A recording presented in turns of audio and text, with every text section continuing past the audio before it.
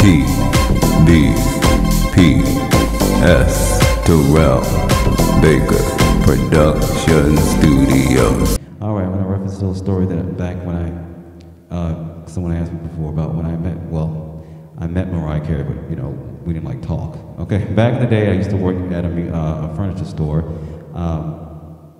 that shall remain nameless, alright, down in Tribeca. Anyways, Mariah Carey was shooting her film, her movie Glitter, and there was a scene where she was to come in and walk out and flick her hair and walk down the steps. Alright, that's all she did. But anyway, she came with her entourage of folks, her crew, her security, and all her people, you know. Tommy Mottola groomed her well. Alright, they were married years ago, you can look it up if you're interested. But anyhow, she came, and of course I was a fan, but the lady who worked at the furniture store was not a fan of her. She was like, I don't want that hussy sitting on my fancy furniture. As I said before, shall remain nameless. Alright, but she came in, and of course I was standing there. I didn't realize she was gonna actually come in enough for me to like see her, because I was really into Mariah Carey back in the day. Alright, Hero was like my life-saving song, and I got my own Don't Give Up, amongst others.